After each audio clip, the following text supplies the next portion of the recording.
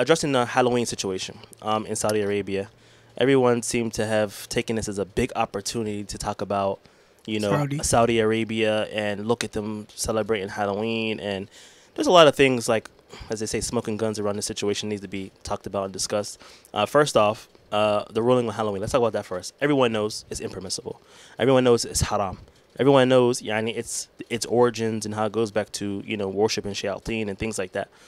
So there's no khilaf in that bab whatsoever. Well, as far as we know, there's no khilaf. But I heard one of these individuals, yes, being like, these Salafis, they're of two groups. You got one group that say Halloween has got to do with adat.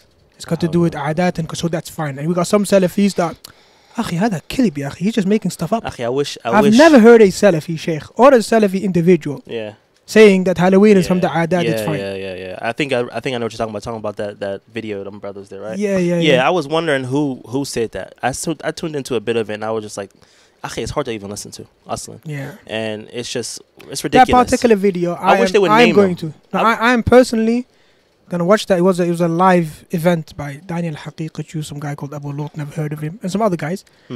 And they just went in on Saudi. They took it as an opportunity, throwing around madkhali labels here and there, even going to the extent of saying that this whole listen and obey to the Muslim ruler, it's something new.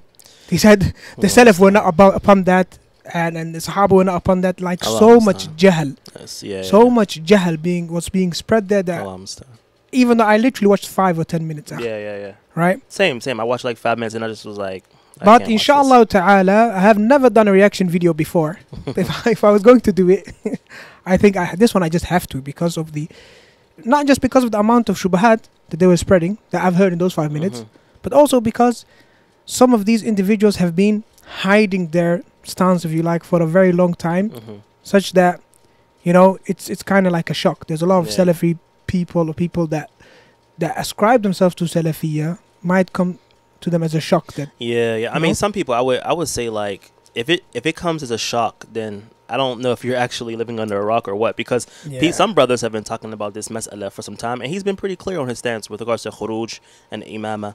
So he's not like, on his website, the Muslim Skeptic, every other day there's some kind of article some type criticizing of the Muslim government. So let's go back into this. First off, the ruling on Halloween, I don't think nobody differs on that. And if somebody does differ on that, I would love for somebody to say the name. Who exactly is saying this? That way we can be aware of. If you're telling me Salafis are saying that it's from the adat and it's okay to celebrate Halloween, I would love to know who that person is. So that we can clarify. So there's no any doubts in that one. The second one is about the scholars speaking out against it. Scholars have talked about Halloween and any other pagan festival for many years. This isn't something new. And for many years they've spoken about all of these issues. So if we understand those two principles, let's get to the meat of the issue. The meat of the issue is these brothers want the scholars to speak out openly against the rulers. That's what they want. They don't want people to speak out against Halloween. They want them to speak out against the rulers. But let's clarify something here. Saudi celebrating Halloween, or the way they put it, Halloween celebrations in Riyadh or by Riyadh. Right? What are you talking about? Right? Okay, some people here in Riyadh celebrated Halloween. But why are they trying to give the sort of impression that it's some kind of national holiday? That's one thing. That's one thing that I hate it. Wallahi, because it's like, this is such, like, honestly, if it wasn't for social media, we wouldn't even know about it. Wallahi, I had no idea. We would not know nothing about it, and we live here, right? I have no idea about it. So this is a really small, secluded amount of individuals who they're in the wrong. And they're doing it somewhere in Riyadh. I still don't even know where it was. No, I'll tell you what. It's part of the Riyadh season and stuff, right? But the point is, these people that are celebrating, it's a certain faction of the society who might have studied in America, who watch American movies, who are generally speaking weak Muslims, or even liberal Muslims or whatever, by themselves. So this is not something that is khas, particular to Saudi Arabia. You'll find Muslims like that everywhere. Yani, there are no Muslims in America celebrating Halloween, following the kuffar. Of course there are. In UK, everything. So people that have been watching American movies and stuff and are affected by American culture, and they think this is cool, that's why they're doing it. This whole has got pagan rituals. They might not even know that. That's true. They might not even know that. So this is something that some factions of the society did. But right now, for you to take that event and paint the picture as if right now in Saudi Arabia Halloween is some kind of national holiday, then you are deceiving the people. Secondly, if you look at social media and you see the backlash of other Saudis, that was way more. That had much bigger presence on social media, if you speak Arabic, than those that were actually celebrating Halloween. But you now, as an English speaker, you want to paint the opposite picture. As if all Saudis are fine with that, or most Saudis. If you listen to these individuals, you would think that people are over here doing trick or treat. Yeah. You would think people's going knocking the door and giving candy, and everyone's like participating in this type of event. Well, like, it's crazy. I don't even know where to get these costumes. I don't know where none of this stuff is being bought. I don't know what's taking place. It's not the Ida here. It's not something which is normal. It's something which even when we see, we're like, subhanallah. Yeah. And we warn against Halloween, and we warn against the sinful actions, and we stop at that. Now, they want to take it to the extra extreme and now call for khuruj and, talk about they always take the opportunity. They always. But truth has to be said. But the funny thing is these guys are living back in the West. Yeah. You're taking this opportunity, right, to go and attack the Saudi rulers. You're living in the West. Why don't you deal with the Muslims that are around your areas? Why don't you deal with these different, exactly, even sinners celebrating? Or if, for the sake of argument, yes, you want to now go overseas and give da'wah and affect people in other countries, okay, you got high ambitions, great for you. Can I ask you a question, right? Halloween has a pagan background, but these people that are wearing costumes and stuff, nobody can argue, yes, that they were committing shirk, right? It's just that this celebration itself, its roots goes back to paganism. Of course, its origins. Okay, now how do you compare that to Muslims around the world, or people ascribe themselves to Muslims around the world, that are actually committing shirk itself? A shirk billahi sarih, by doing tawaf around graves or calling upon other than Allah. Just as recent as 2 weeks ago, Mawlid al-Nabawi, yes, how much shirk was happening? Where was your video on Mawlid celebrations in Pakistan or Egypt or whatever? That's a good point. I don't get it. Why Halloween, which has pagan roots, I don't disagree. But how about those that are actually doing shirk itself? You're not addressing it, and then you want to claim, yes, you are forbidding evil and commanding with the good. La wallah. La wallah. You are forbidding the evil, yes, for political reasons. All right?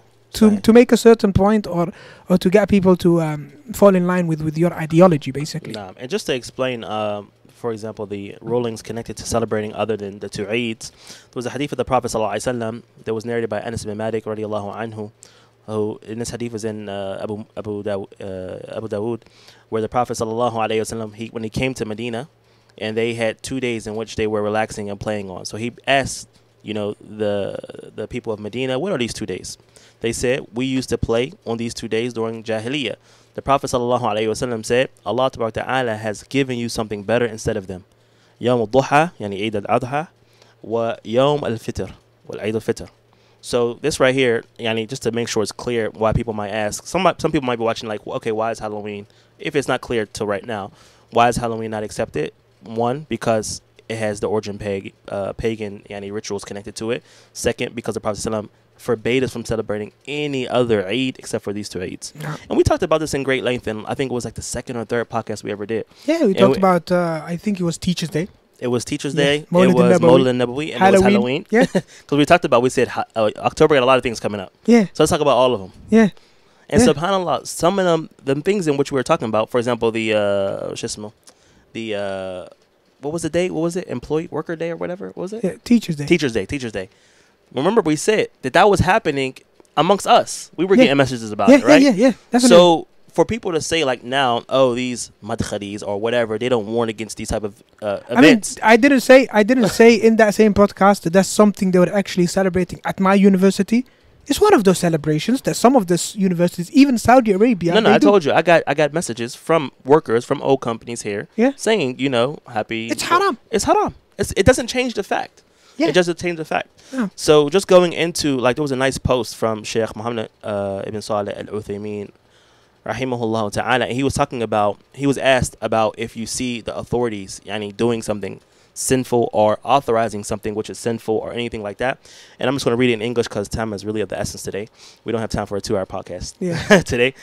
So he says, if a ruler authorizes something immoral, it is a must to express disapproval of it. However, this disapproval should not be directed at the ruler himself. Rather, the people must be warned against the immoral thing. Nowadays, in some countries, immoral things are authorized by the rulers, and it is not permissible to approve of that. For example, in some Muslim countries, some of which are neighboring to us, meaning Saudi Arabia, alcohol is sold openly in the grocery stores, coffee shops, and everywhere. So, should we now say to the people, do not warn people against it due to the ruler allowing it to take place? No. Rather, it is obligatory to warn the people against this immorality. However, the ruler must not be criticized for authorizing it. Instead, it should be advised, meaning advised by those scholars, those people who are able behind closed doors to advise them. No. Now they don't connect it now to the government, to the rulers, yes, and then be like, look what the rulers are doing, and then X, Y, and Z. If you want to forbid the evil, ya akhi, forbid the evil, and start with the evil around you. Start with the evil around you that you can see. And number two, start with the worst from the evil, the levels. Of course. Start with the worst of them. Exactly. You are leaving off warning against open shirk. Yes, that was happening at Mawlid al-Nabawi, all around the Muslim world. Yes, you didn't do a specific event on that.